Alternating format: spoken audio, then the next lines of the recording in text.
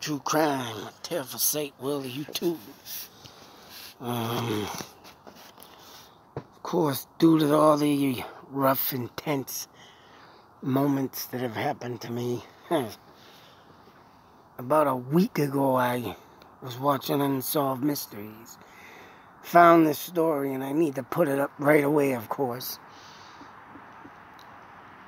And I hope in the end of this,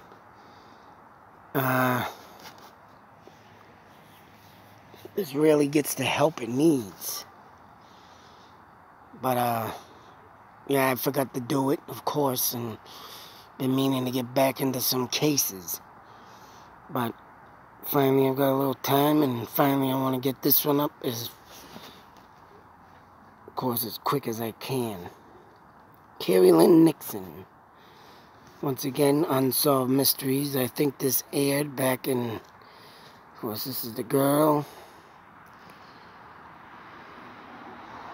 Disappeared in June 22nd, 87. I think this aired on Unsolved Mysteries, maybe 89 or so, or something like that. The date's on here, but anyway, she went to go. Here's a girl running errands for her father. They went bowling.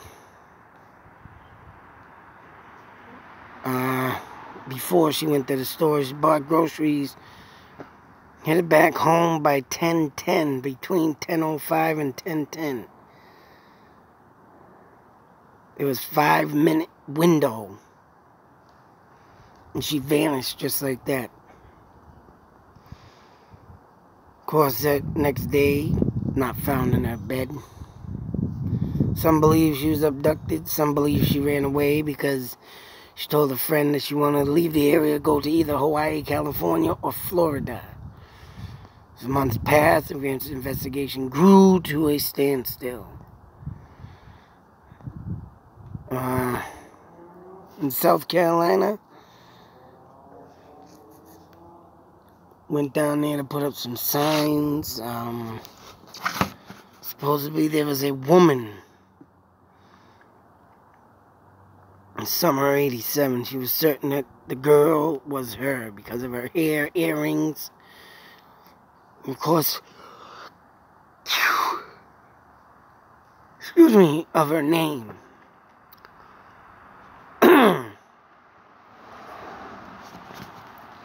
And the girl told her that she was supposedly from New York. She was staying in the area.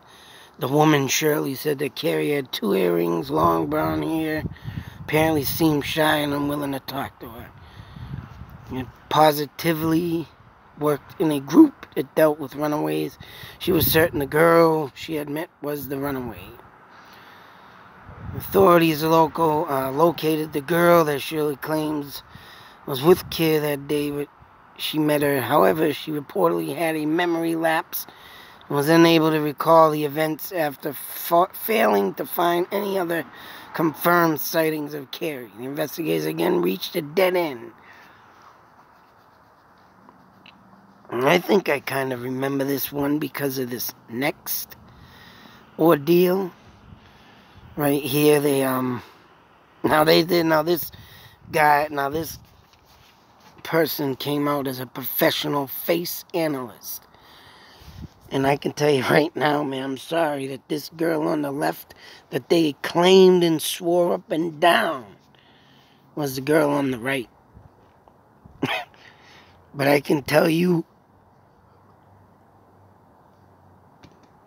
and assure you that they are definitely not identical.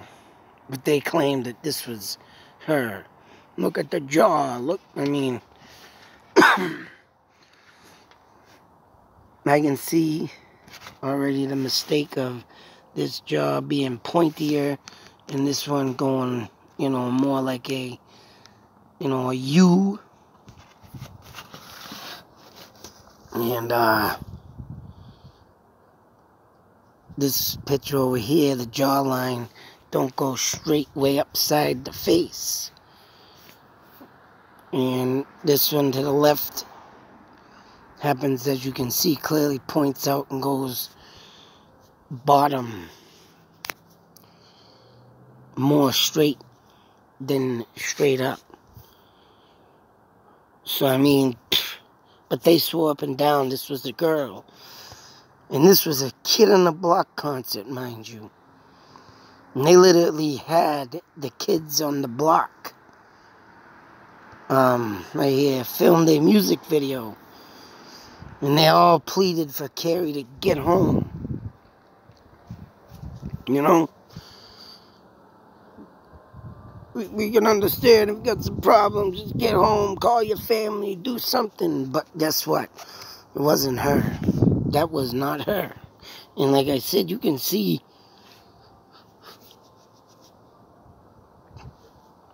clearly, because the girl Kari, the original picture of the right, the tip of her nose is like more pointy, and the one on the left don't have no. It's like a straight point. Over here, it sounds like you got a little bump that goes down on the right photo, so you can clearly tell that that's not her. But they had a professional on this. And, you know, everybody,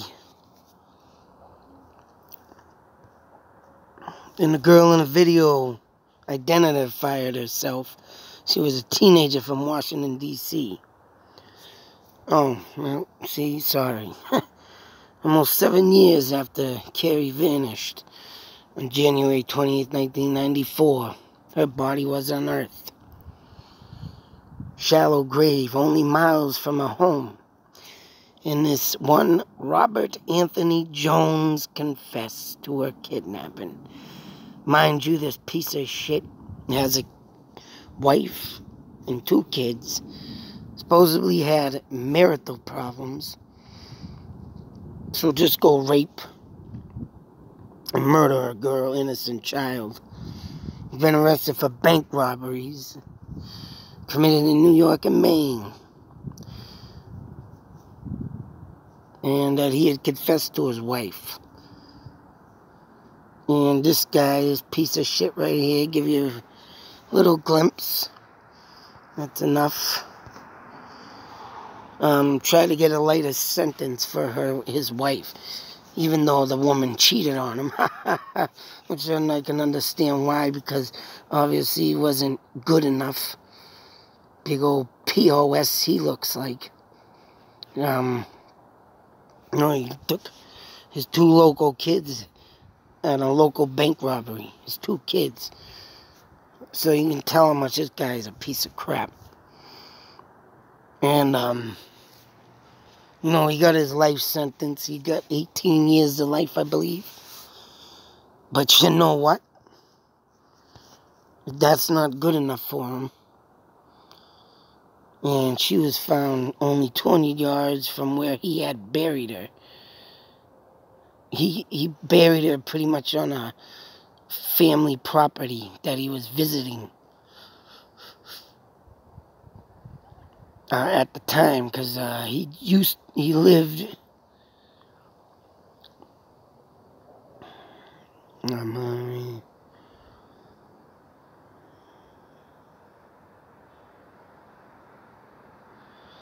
but anyway, you know, he fucking was in the neighborhood where the girl was, kidnapped her. And, first parole hearing in 2011, where he was denied. All subsequent appeals have been denied, and he will be next be eligible for parole in January of 2021. And I hope that they do not grant him parole. That's why I wanted to show this quick. Here we are in January. Who knows when it's going to happen? But he's eligible for parole. gets away with bank robberies, federal offense, and murdering an innocent girl, and putting his 2 kids and wife. I don't know, man.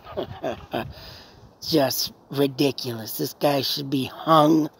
This guy should be left in a room with his privates nailed to a stump and set that stump on fire. That's right. Burn him. Get rid of him. Waste of space. Waste of taxpayers' money. Yep. And, because he abducted the victim because of marital difficulties. So your poor punk ass is crying that your Teresa wife had cheated on you. And he did the robbery in order to get caught. But, oh man, this is just, I hope somebody really, really does not let him out. But I just wanted to share that one because, yeah, that was one of them that really got me. And, of course, with my problems going on, I forgot all about it. I wanted to get it. I think I got it out. At least a week, maybe a week and a half, but hey, at least I got it out now, so let you know what our great justice system is still doing, huh? Oh, man. Hope you rot in hell. But I wanted to share that. Until the next video, be safe, take care, always beware. As you can see, and knowing in fact that this guy could have another parole board. And what if he did get out, you know? You just sit there and think and say, what the I don't think he's any better sitting in the prison that long. And, you know, yeah, I'm going to get some prayers to God and everything. And I've gone Christian. But then you walk right out in the street and all the evil hits back up on you again. Yeah, okay. Hope someone buries you before you even go to your parole hearing, you piece of shit. Until the next video, be safe. Out.